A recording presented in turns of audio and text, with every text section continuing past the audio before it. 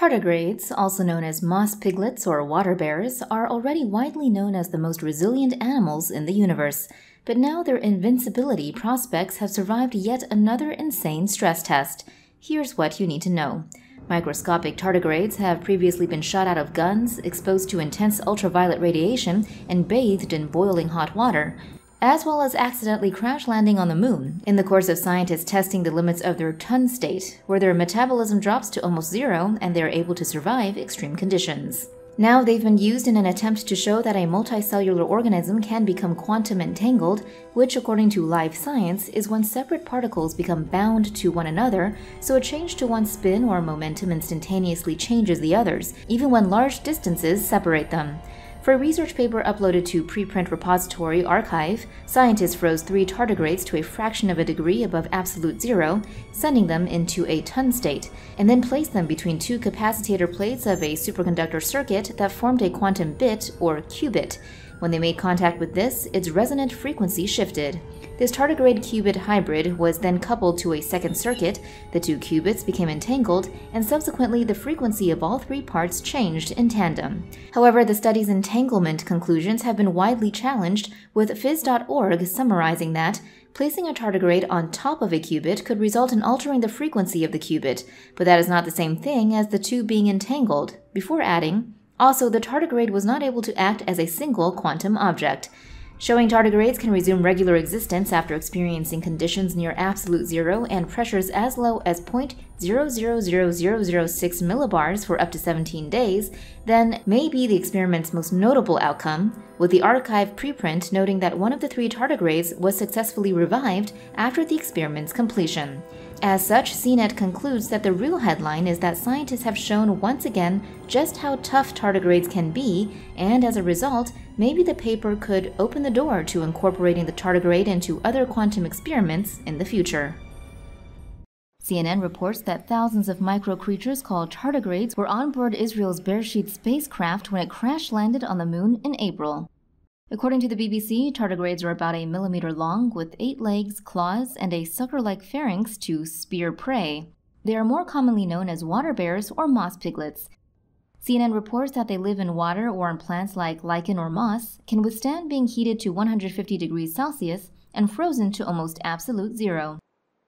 The non-profit Arch Mission Foundation dehydrated the water bears, which caused the organisms to enter a state of suspended animation where metabolism lowers to 0.01% of their normal rate. They were then encased in amber and loaded onto the bearsheet, along with a 30 million-page archive of human history called the Lunar Library. Since the tardigrades are resilient, researchers say it's likely they survived the crash, but they will need to be reintroduced to water in order to reanimate. Writing in the journal PLOS One, scientists designated the new species of tardigrade as Macrobiotis shonaicus. After the initial fighting in Japan, researchers were unable to identify which type of tardigrade it was. Reportedly, 20 new species are found annually. They bear resemblance to some other species of tardigrade, but the new species is noted for its unique eggs. These have lengthy tentacles and a solid exterior. Researchers also noted the creature's mouth, which has 3 circular layers of teeth. Scientists in India have discovered a new species of tardigrade that protects itself from extreme doses of UV radiation with a blue glowing protective shield. Here is what they found. Tardigrades, also known as water bears, are among the most resilient animals in the world and are considered by many to be the cutest invertebrates. They are nearly translucent and average about half a millimeter in length. They lumber around on 8 stubby legs located under their bodies. Studies show they can use a unique form of hibernation to cope with temperatures from as cold as absolute zero to above boiling, live at pressures 6 times greater than those at the bottom of the deepest ocean, and withstand dehydration for a decade. They can survive extreme radiation and live in space. Now, researchers in India have found that at least one species of tardigrade has another trick up its sleeve. Writing in the journal Biology Letters, scientists at the Indian Institute of Science describe how they discovered a new species of tardigrade on a moss-covered concrete wall at the institute. The scientists found that when they exposed this species called Paramacrobiotis BLR strain and other species H. exemplaris to 15 minutes of germicidal levels of UV exposure, Paramacrobiotis survived. H. exemplaris did not.